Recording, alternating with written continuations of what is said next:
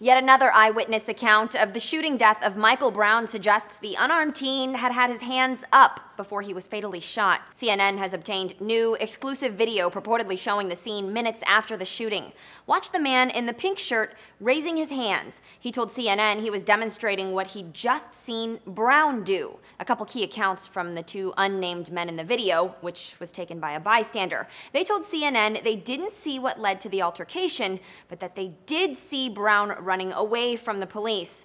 One said the officer chased Brown, fired a shot while Brown's back was turned, and fired another shot when he turned to face the officer with his hands up, which we've heard from other witnesses as well. His hands immediately went in the air and he turned around towards the officer face to face. It was definitely like being shot like an animal. He started running away from the cop. The cop follows him and kept shooting, and the kid body jerked as if he was hit.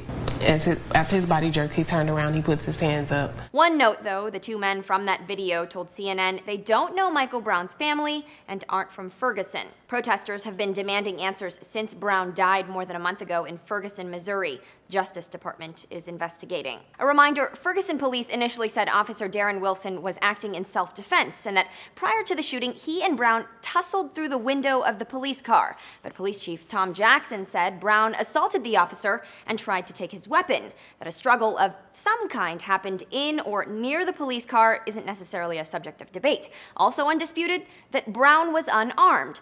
What is disputed among numerous now public witness accounts, though, is whether Brown had moved toward the officer while his hands were up before that fatal shot. The Brown family asked for a private autopsy, which in mid-August found Brown had been shot at least 6 times, with 2 shots to the head. A grand jury will decide whether Officer Wilson faces any charges. For Newsy, I'm Christina Hartman.